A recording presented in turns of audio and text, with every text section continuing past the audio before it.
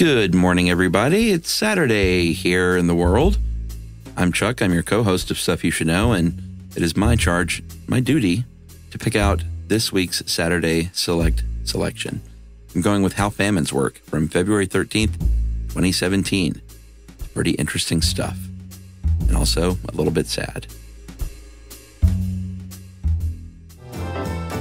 Welcome to Stuff You Should Know, a production of iHeartRadio.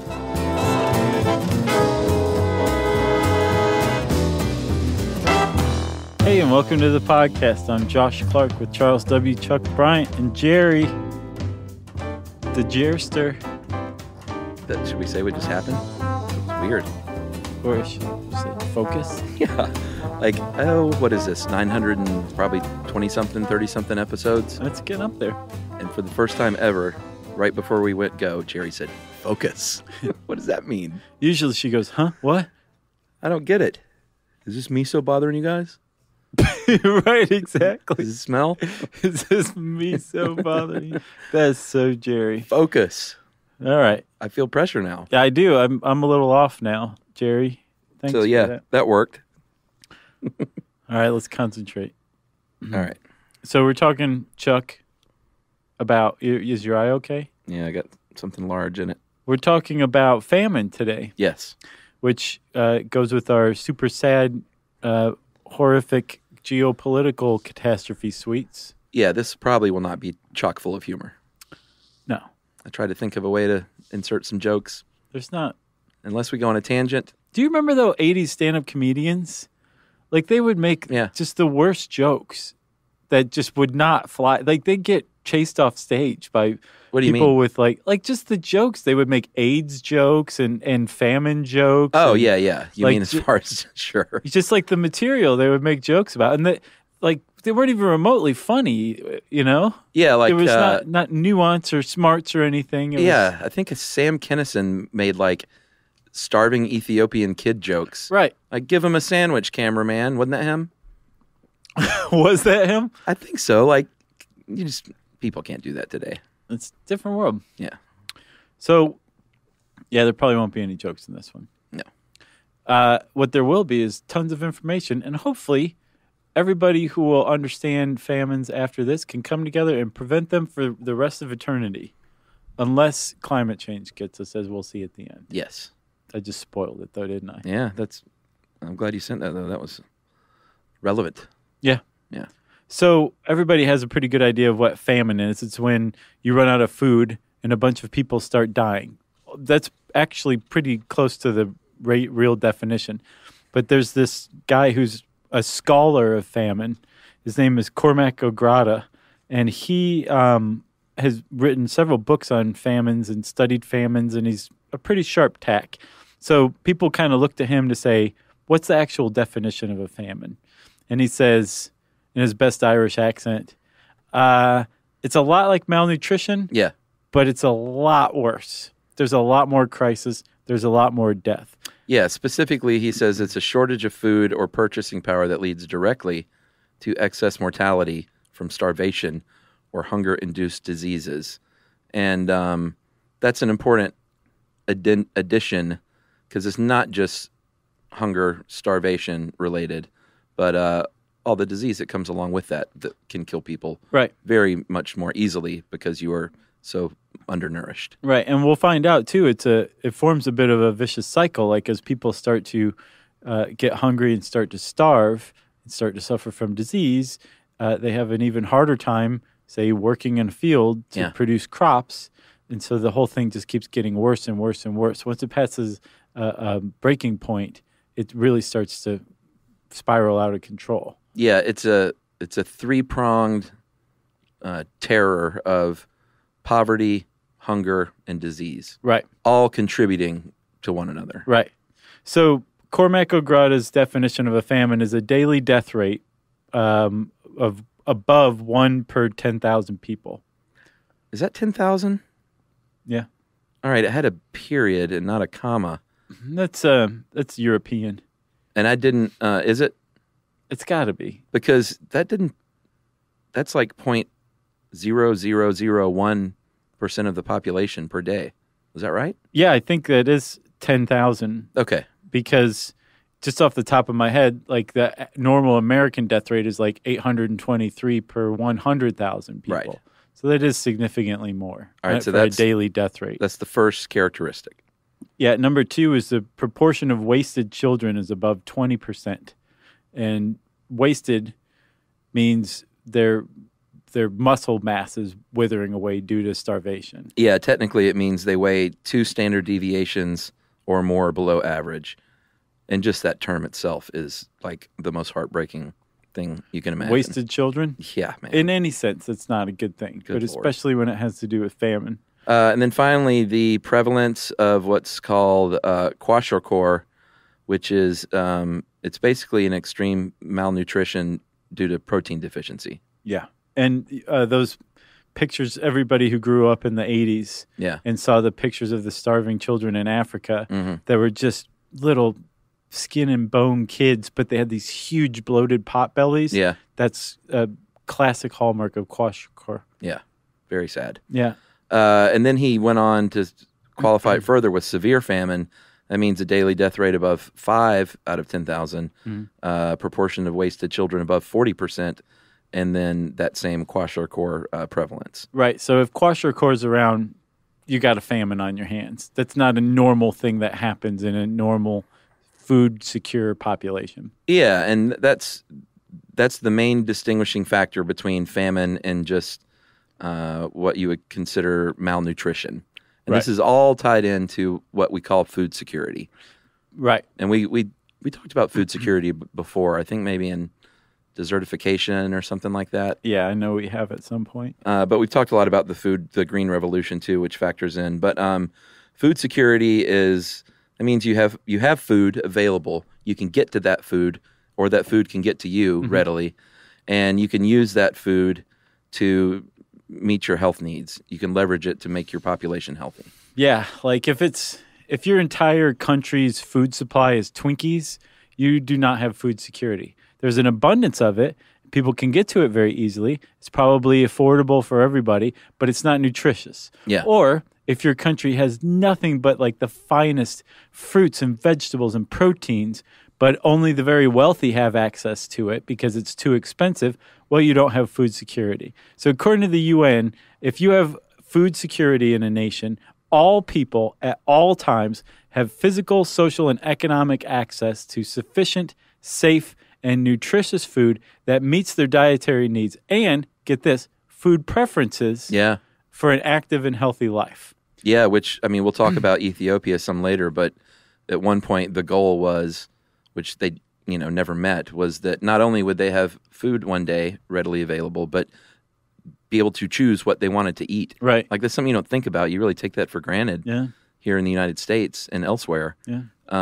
It's not just having food, but like, oh, I might like to eat this or that. Right.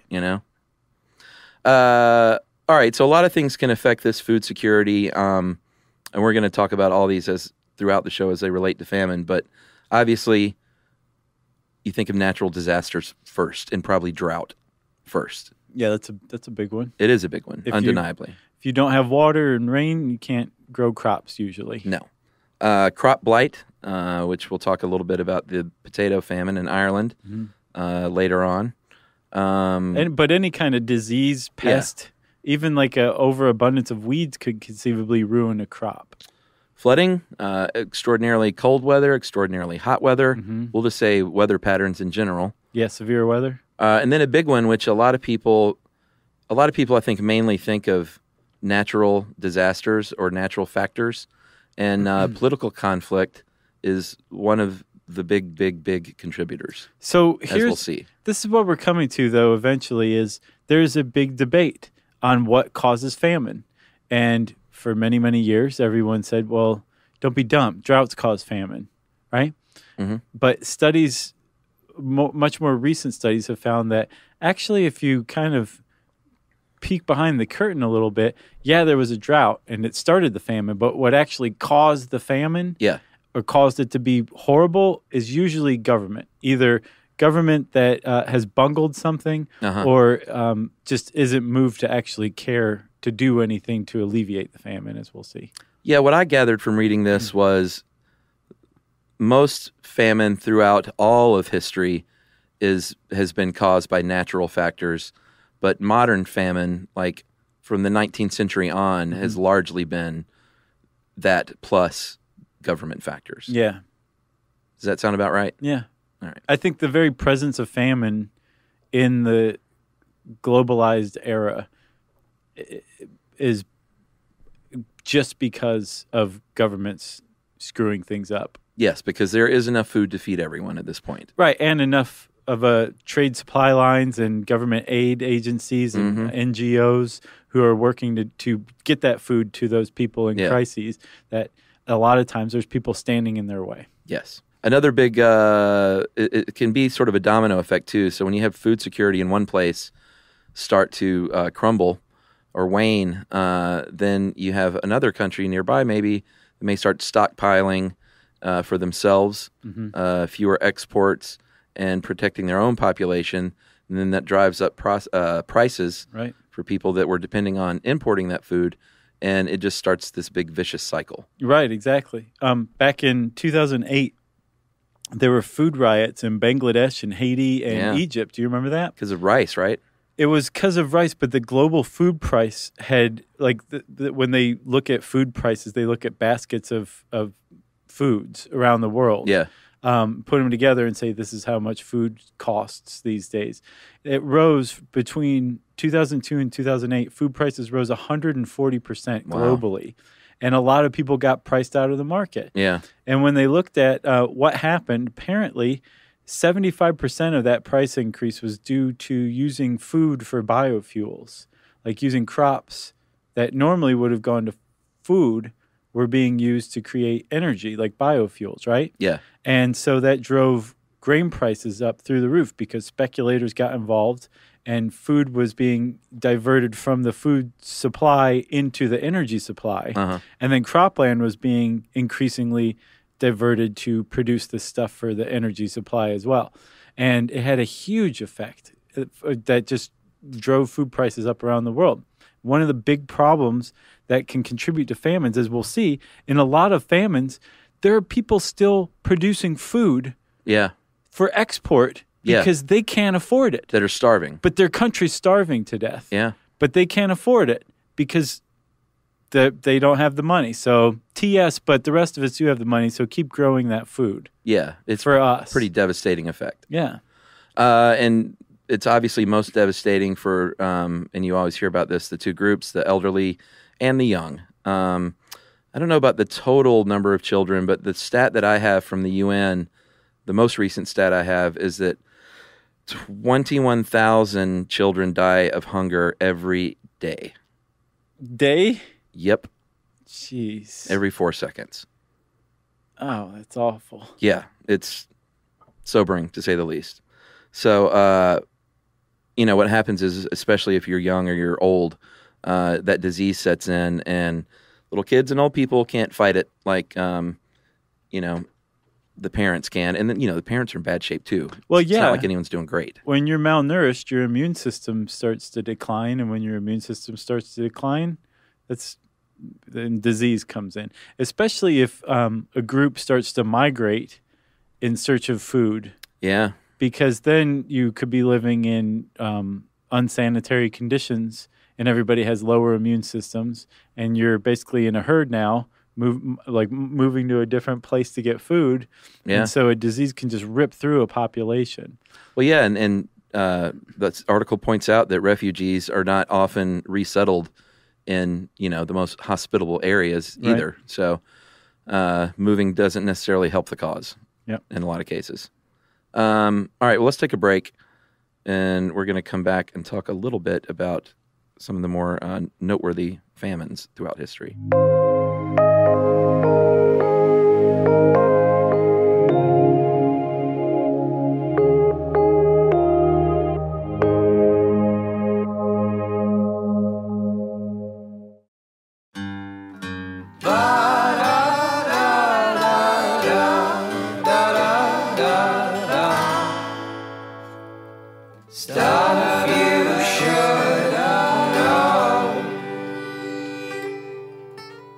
All right, so I said we were going to talk about historical famines I lied.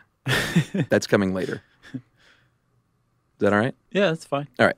So we're going to talk. You sent this great article. What was the name of it? The History of Humanity is a History of Hunger. It was written by a guy named Mark Joseph Stern on Slate. This is a good one. Yeah. Yeah. He's basically ringing the bell. He's saying, hey, guys, there seems to be this movement toward looking at famines as the result of dictatorships. Yeah. Which we'll get into. Super interesting. But let's not forget something else, and it's a little something called global climate change. Yeah. Because I think from Stern's perspective, and he doesn't put this explicitly, but he basically says, yes, dictatorships can have this effect and have had this effect. It's proven. But really, honestly, that's fairly localized from a globalized perspective. Yeah. Right? Even if it just happens in China, that's still technically local as far as the globe is concerned. And that means that there's other people around the globe that can help the people in China or Ethiopia or Ireland or wherever a famine happens again. Yeah. So we've got stuff in place. But if the entire global food supply starts to become threatened by climate change, then we're all toast, I think is ultimately the message of what he's saying. Yeah, and he was kind of saying, like, he kind of set it up really well throughout history and then said, but nowadays, things have never been better. There's more food than ever. Supply chain is more robust. Right. So, like, we shouldn't have anything to worry about, right? Mm-hmm. Like, on a global scale. And that's when he said, you might want to look at some of these studies. Right. And one of them, there was a report from the UN Intergovernmental Panel on Climate Change. And they said that rising temperatures around the globe are cutting into global food supply, I think to the point now where if it continues at current levels, there could be a 2% cut in crop harvest each decade moving forward. Yeah. And it might not sound like a lot, 2%. A decade, though. But when you couple that with a rising population, that's a problem.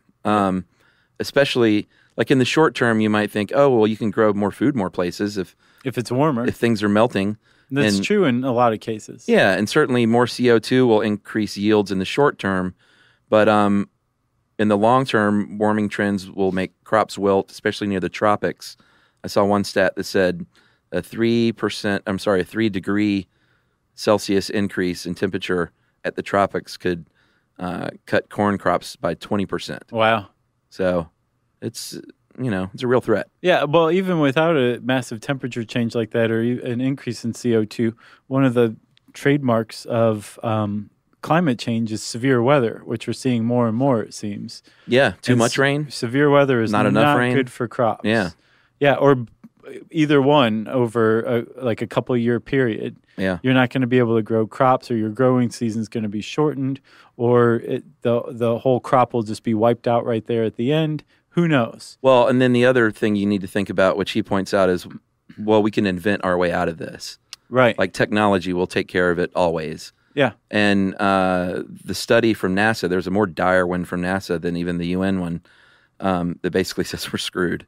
And the NASA one says technological change tends to raise both per capita resource consumption and the scale of resource extraction, basically meaning it just is sort of a net. Like we can't invent our way out of it. Right. Like it's net up till the point where we run out of resources. Yes. And then we're toast. Yes. So there is a big threat from climate change, but what Stern's saying is actually kind of retro, to tell you the truth. Because up until the last couple decades, everybody looked at famine as strictly a natural disaster. Yeah. And it started to become increasingly apparent of what kind of a man-made disaster famine can be, especially when people started to look at China's Great Famine. Yeah. Back as part of Mao's Cultural Revolution. So, Chuck, China, I didn't really realize this, I don't think. I didn't know a lot about it either. There's a something called, when Mao took over, when the communists took over China in 1949, one of the things that Mao set his sights on, Chairman Mao Zedong, was that he wanted to show the West just how great communism was. It was the same dream of Stalin. But he also wanted to be the top guy in the communist world, too. So he was very ambitious, and one of the ways to do that was the same path that Stalin had followed, which was well, we've got a lot of agriculture here. Let's use our agriculture to fund and finance industrialization. Yeah. So we're going to shock the system. We're going to take these old agrarian backwards ways. We're going to put them together in this great communist way, and we're going to squeeze as much productivity out of them as we can. We're going to funnel that money into the workers in the cities. We're going to make China the glorious leader of the world, and we're going to catch up to productivity of the UK or the US within 10 years. 5 years. Which is insane. Yeah, it was called the Great Leap Forward, and it was a 5-year plan. Which you're right, it was. I mean, to call it ambitious, it was what it was a disaster in the making. Right. Because what happened was, especially when you live under someone like Mao Zedong, you're going to have people that are afraid to tell the truth about what's going on. Yeah. So what happened from the very beginning is officials, either driven by fear or just because they were so caught up in the movement, started exaggerating reports of crop success.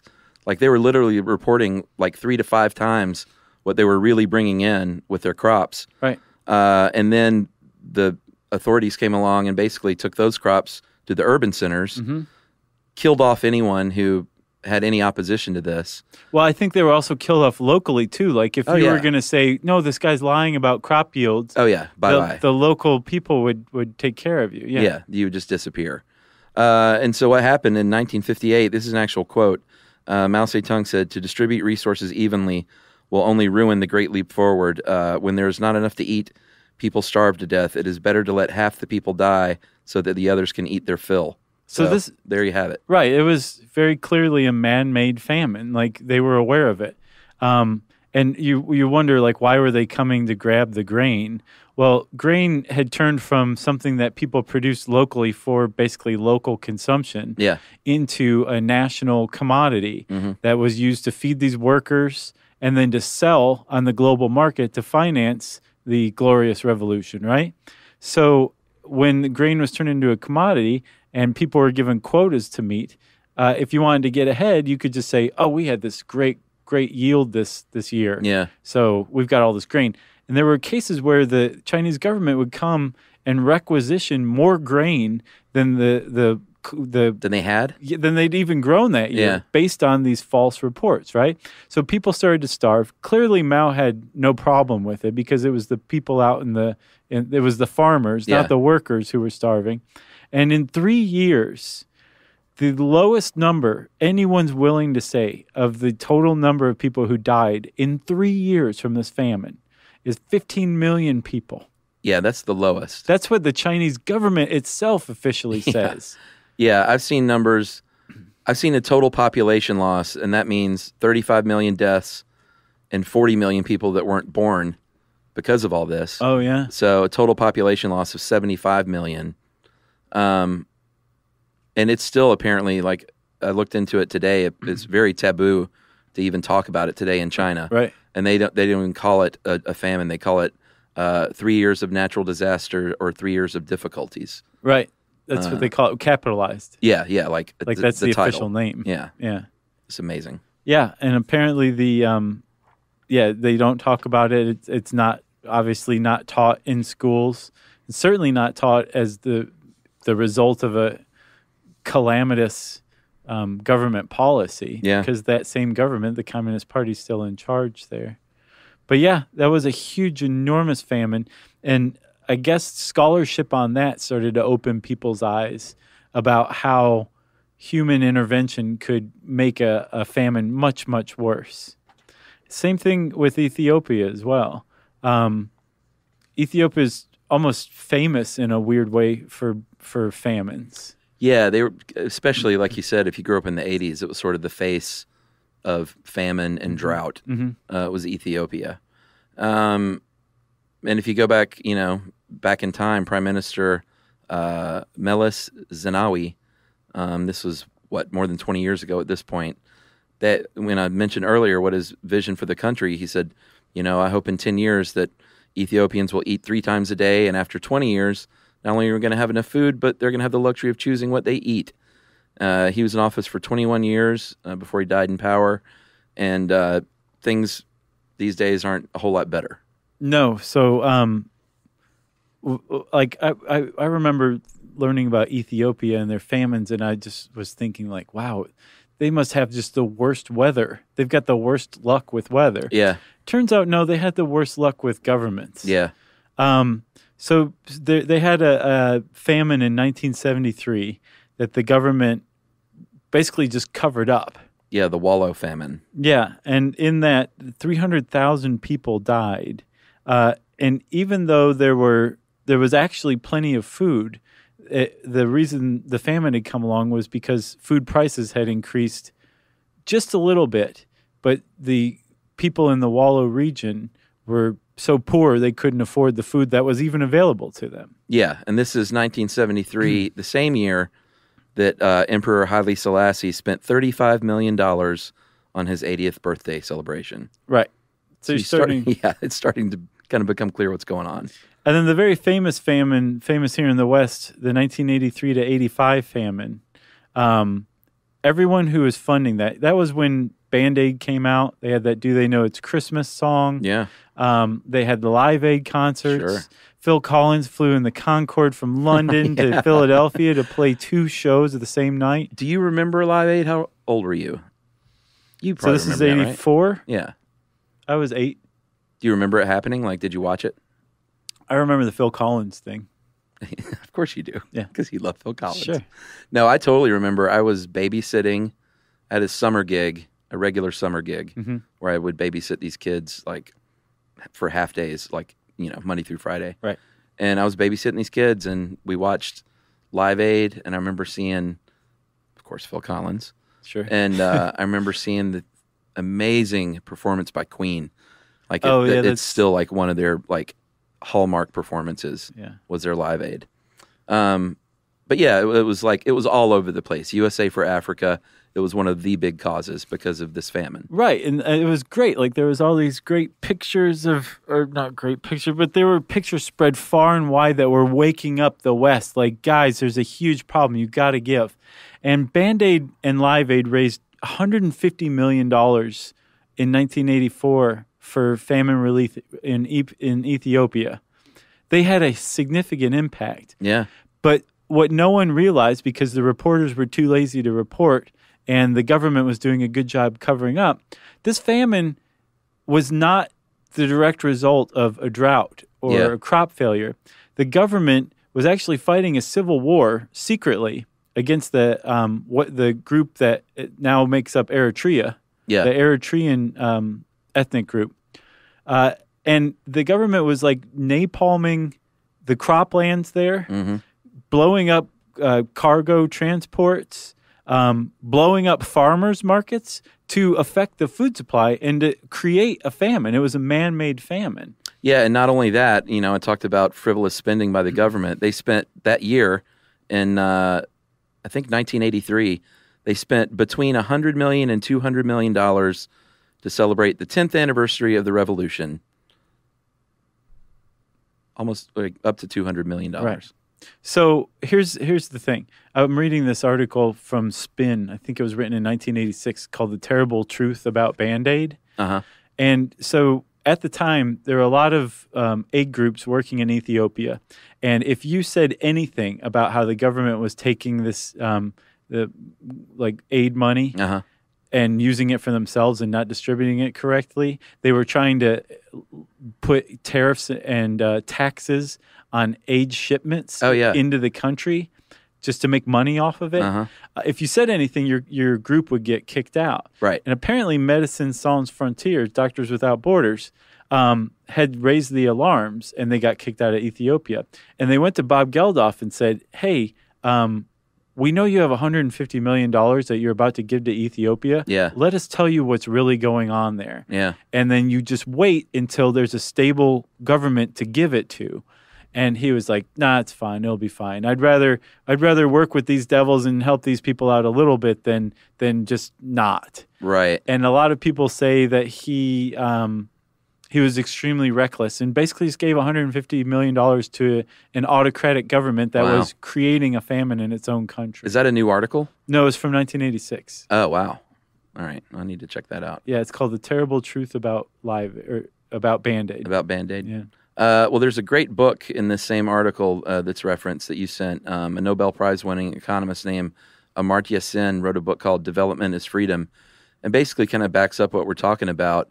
Sen says that authoritarian systems are the ones who have famines. Yeah, and they went back and did a historical investigation, and these are 20th century famines. 30 major famines that happened were all in countries led by autocratic rule or that were under armed conflict at the time. Yeah, and this article from I wish I knew who wrote it. I feel terrible, but it was in HuffPo.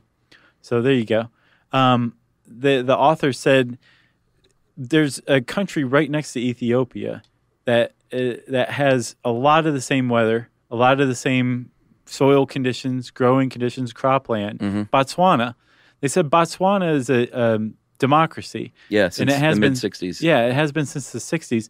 And since it's been a democracy, it's never had a famine. And it's right next door to Ethiopia. Well, yeah, and the whole idea there is that if resources were not being allocated properly, the people would have a voice and change the people in power. But when you're under autocratic rule, mm-hmm. you're either completely squashed or so disregarded that they don't care if you are dying, right. Basically. You're in power, and they can't do anything to change it. Right. They don't need your vote or your support because they got a barrel of a gun at you. That's how they stay in power. Yeah, a group called Human Rights Watch, which is great. I know we've talked about them before. In 2010, they did a report called Development Without Freedom, How Aid Underwrites Repression in Ethiopia.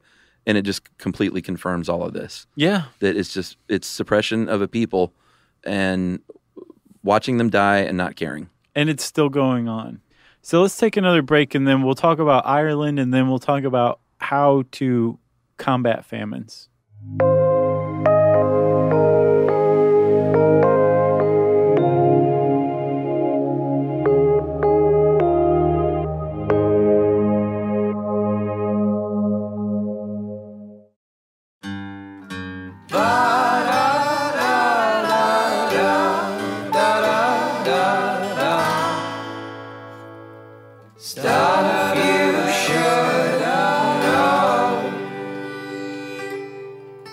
So, Chuck, I think when most people think of famine, they think, if not of Ethiopia, then of Ireland. Because Ireland had one heck of a famous famine back in the 19th century that actually created Ireland and the Irish as we know them today. Yeah, the Irish potato famine, our cohorts, our colleagues, Tracy and Holly at Stuff You Missed in History class. Did they do one on it? Yeah, did a great episode just on this, so I recommend listening to that. But here's our knuckleheaded overview. This was also called the Great Irish Famine, or the famine of 1845 to 49, because that's when it happened. This was one of the ones that initially was caused by disease. It's called late blight, and it basically destroyed kind of every part of the potato. Yeah, the leaves, the roots, which, I mean, if you're eating a potato, the root is what you're after. Sure. They had I guess a cold, rainy spring. Yeah, it's kind of a perfect storm of bad luck. Right, and this microbe showed up from North America accidentally, from what we understand. Yeah. And so there were 3 successive years of dead crops. Mm-hmm.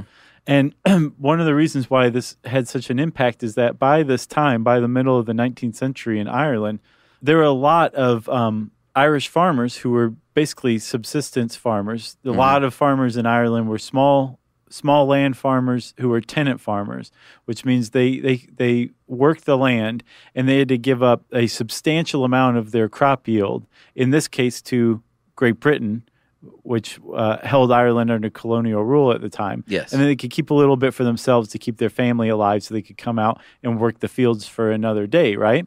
Yeah. Most of those people depended almost exclusively on potatoes. Yeah, not only for income, but like what they ate on a daily basis. Exactly. So for their nutrition, and not only that, but they had whittled it down to just a couple of varieties of potato. It's like the problem with quinoa. Yeah, it's like that's bad news if disease strikes or blight or something like that, if you've got just a couple of varieties and you're dependent on that as a nation, and they're both susceptible to that blight, then you're screwed. Right. And that's exactly what happened. Yeah. It said in the early 1840s, almost half the Irish population depended almost exclusively on the potato for diet, right, and especially the rural poor farmers. And in 1845, that strain, it was called Phytophthora. I think so. I think there's got to be some silent letters in there. There's a lot of consonants strung together. It's Phytophthora. And like you said, that came from North America, and everything just rotted. And this was the natural part of it. So then you have England, the controlling body, needs to step in and do something, and they kind of did, but not enough. They said, chin up. Yeah, keep that grain coming our way. Yeah, there was a prime minister named Sir Robert Peel, and he provided a little bit of relief. He authorized the import of corn from the United States. It helped avoid a little bit of starvation, but it was certainly not a problem solver. No, and again, they really did say, we're sorry you're having these troubles. We'll see what we can do, but keep those grain imports coming. Yeah. Because just like in the wallow famine in Ethiopia, there were plenty of places in Ireland where there was grain in abundance, but the people growing the grain couldn't afford it. Yes. And so because the people elsewhere were having problems with the potato crop, the price of food was going through the roof because there was less food overall. And the people back in Great Britain still typically had money to pay for this food, so they were exporting the stuff out of Ireland during a famine for their own consumption, including livestock, which must be fed that grain. So to add insult to injury, they were saying, you guys are starving over there, keep exporting that grain, but feed some of it to your livestock and then export the livestock to us to eat. Well, yeah, and not only that, it was just so compounded. It's just like so frustrating to look at like through a modern lens of like things that they could have done differently. But these poor farmers, like you said, that they were farming a lot of time on farms owned by British absentee landowners, they couldn't farm all of a sudden, so they weren't getting paid. So then they in turn couldn't pay rent back to the landowners. Right. And so they were basically evicted. Hundreds of thousands of tenant farmers were evicted under these years. And there was in 1834, there was something called the British Poor Law, enacted in 1838 in Ireland, that said able-bodied indigents were sent to a workhouse rather than given relief. So now you're sent to a workhouse. You're not even like farming the land that you lived on to provide for your family. Right, which is a terrible, terrible move in any famine. Part of the spiral out of control of famine is something called livelihood shock. When farmers who can still conceivably grow food get priced out of their own cropland, and they can't afford to work any longer, your food supply is taking a further hit, which you should not allow to happen, but the British government definitely did allow it to happen. The guy who came after John Peel, or Robert Peel, not John Peel. Yeah. The guy who came after Robert Peel, Lord John Russell, he did even less than Peel did. Yeah. And basically kicked it back to Ireland to deal with, but still give us your export that grain to us, and we'll just leave it to the free markets. If you ever leave dealing with the famine to the markets to hammer out, you have abdicated all responsibility for dealing with that famine. Yeah. That's not okay. The markets aren't equipped to deal with the famine. Right. The famine happens when the markets break down. Right. And you need assistance to correct that. Right. It doesn't just work itself out.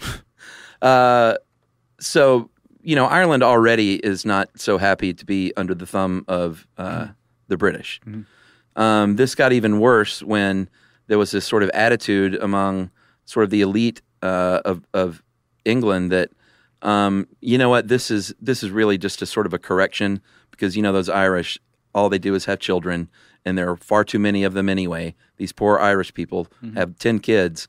So this is sort of a necessary correction in the long run. Yeah, apparently at the time that was a bit of the mentality of the intellectuals of England. Yeah, so that's not going to do yourself any favors as far as getting along. No, and one of the other things that happened was a consolidation of wealth. Like all of those small farms that people were getting kicked off of because they couldn't pay their rent.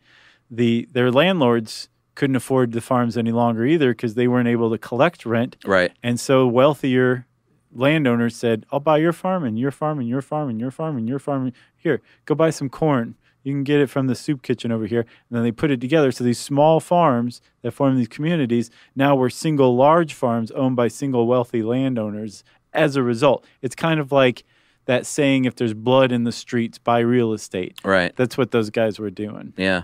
Not cool. So in the end, this had a huge effect on the way they put it in this article, the demographic history of Ireland, directly caused from the famine. Their population of about 8.4 million in 1844 fell to 6.6 million just 7 years later. And about 1 million people literally just died from starvation. And by the time Ireland achieved independence in 1921, the population was barely half of what it was in the early 1840s. Yeah, because and that's not supposed to happen. Death and emigration. Yeah, how many people? Another 2. I think 1 million died, and another 2 million emigrated as a result. Yeah, New York City, baby. Yeah, that's how New York got to be New York. Yep. So we've got a pretty good idea of what famines are, how they happen. There is still that struggle between how much of it is man-made, how much of it is natural. I think it's a combination of the two at this time. Sure. But how do you prevent something like a famine, Chuck?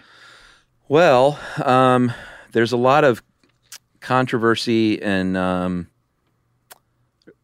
there's a lot of controversy surrounding it. And a lot of people rightfully are saying that even aid groups, like what we're doing is putting a Band-Aid on something, and they're not like getting to the root of some of these problems. Yeah, and aid is great. It's keeping people alive. Right. They're not saying don't do that. No. But it's not addressing the real problems. Right. And apparently the real problems are autocratic rule.